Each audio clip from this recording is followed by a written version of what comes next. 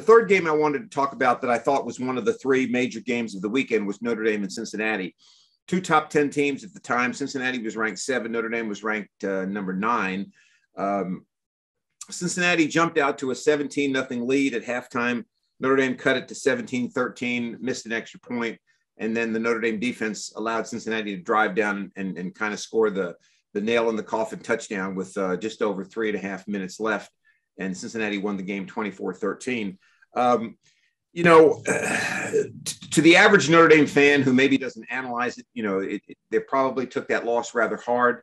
But, this was kind of coming. I mean, you could kind of see this coming with Notre Dame. I think the win over Wisconsin last week at Soldier Field maybe instilled a little false hope in the Irish faithful. But that game was won purely on defense and a kick return.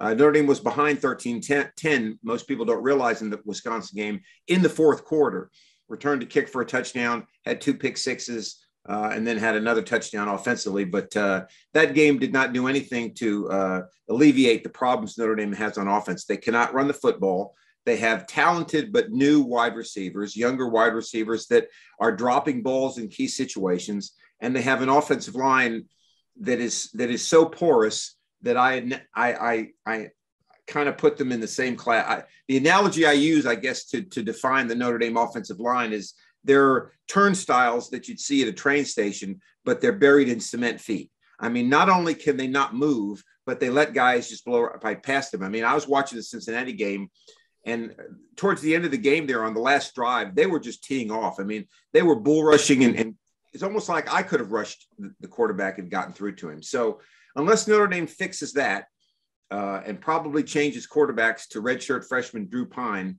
they're going to have problems. And I don't see it getting a whole lot better. They may win a lot more games, but I don't see them getting to the point where all these games are not going to go down to the wire. What was the deal? I'm looking at the box score.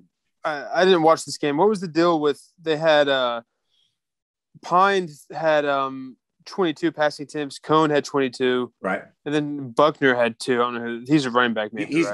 He's a freshman quarterback. True. He's the freshman. Yeah. So what was the deal with that? Was one of the quarterbacks injured still, or did they just decide to split time at quarterback? Yeah, I think it was more just they were trying to create some sort of spark. I mean, another thing that really caused that was Jack Cohn, the starting quarterback, who's a graduate senior, so this is his last year regardless, drove Notre Dame down on the opening possession, 11 plays, 69 yards down to the Cincinnati 5, and he threw an interception, threw it across his body going from right to left, and it was picked off. I mean, you're a graduated senior, you should not make those kind of mistakes. That drive, if Notre Dame had put the ball in the end zone, you take a 7-0 lead and Cincinnati starts to think, hey, wait a minute, maybe we can't play with these guys, Now, people may laugh at that comment, but there is some psychology in that in college football or in any level of football.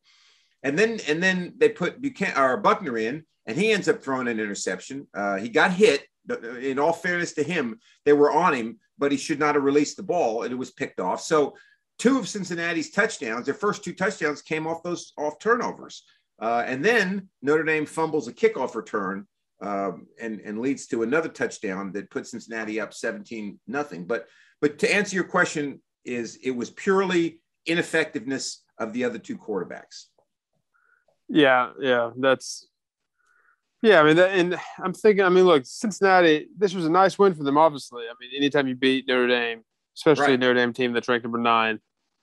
But like we've been talking about, like I said, the Wisconsin game, look, if this game was last week, right, Notre Dame hadn't played Wisconsin yet, like I think everybody's a lot less surprised at this. You know what I mean? Right, exactly. But after the Wisconsin's performance, and like you said, especially if you just check this, before this game, if you just look and say, oh, did Notre Dame beat Wisconsin? You look at the score, you think, wow, Notre Dame's pretty good. And they lose to Cincinnati.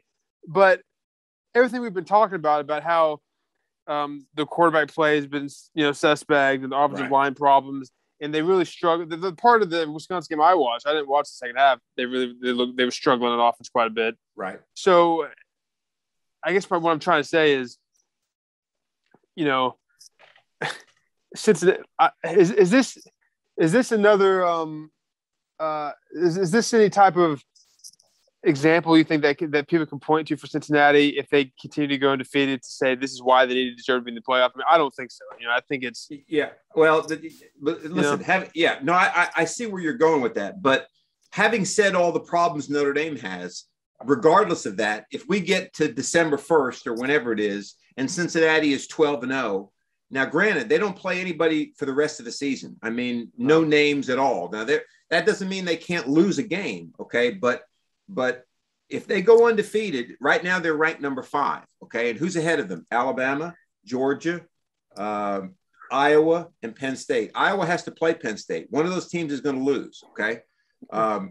Georgia and Alabama are going to end up playing in the Southeastern Conference Championship. One of those teams is going to lose. Now, you could conceivably end up with Cincinnati at number 4 when this thing is over. I think the Alabama-Georgia loser is probably not going to drop. In other words, if right, you know what I'm trying to say there. Okay? Yeah. Now, I think the Iowa-Penn State loser will drop out of the top 5. So if Cincinnati is sitting at number 4 and they are 12-0, all right, and they have beaten Notre Dame at Notre Dame, I think they're a legitimate shot to get in that thing because you're not going to tell this team. I mean, listen, I agree with what you're going to say, but they're going to look at you and say, "Hey, wait a minute. Then why did you drop Notre Dame when we beat them? Or why did you move us up when we beat them?" In other words, if I just think that's a resume builder for a team like that.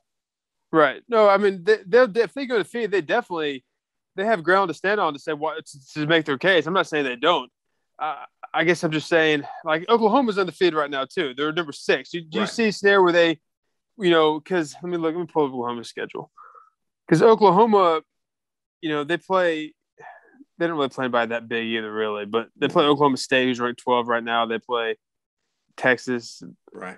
But I don't know if they're going to. They probably won't have them jump Cincinnati. But yeah, I mean, or Ohio State. If Ohio State has a 1-loss team, is that you put them above an undefeated Cincinnati? I'm just saying how strong of a case could be made for Cincinnati just looking at this game at the end of the year. I don't know. I mean, well, I think that's what if you're comparing it to one of these like 1-loss Ohio State or an undefeated Oklahoma, that type of stuff. Well, I think you start getting into if Cincinnati's undefeated and they've beaten Notre Dame at Notre Dame, Ohio State's got 1 loss. Who'd they lose to? Oregon.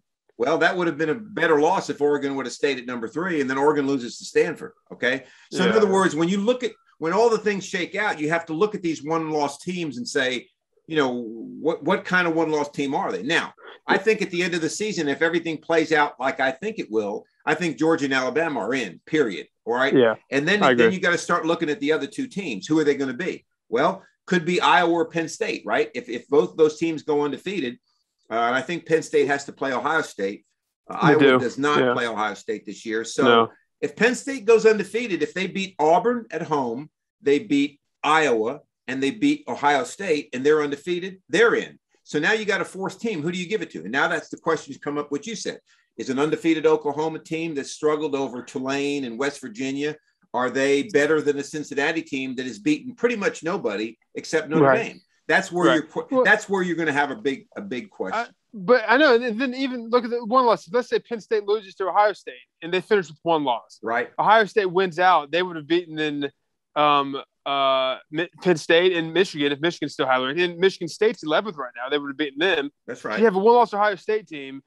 You have a Penn State team with 1 loss who lost to the Ohio State, who was going to have 1 loss. I mean, I feel like there's all these strong teams that have all played each other that, like, it's almost a better case to put them over Cincinnati in my mind. And I don't know, but Cincinnati had to beat Notre Dame, obviously. Right. They did that. So kudos to them.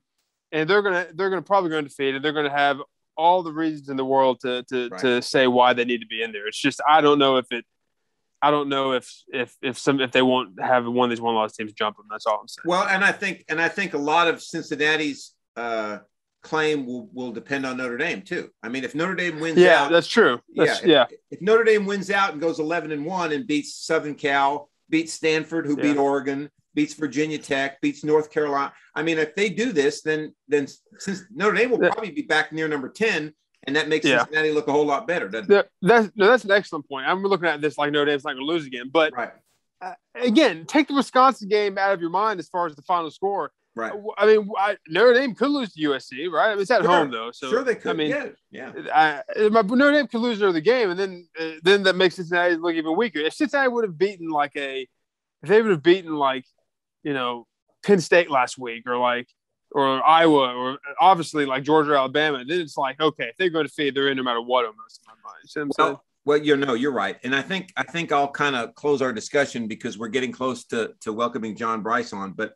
I think I'll close our discussion by saying that if you're a Cincinnati fan or player, you better become Notre Dame's biggest fan right now. Because if Notre Dame loses one more, or especially if they lose two more, that win at Notre Dame loses a lot of its luster, and your chances to get in the playoff dwindle significantly.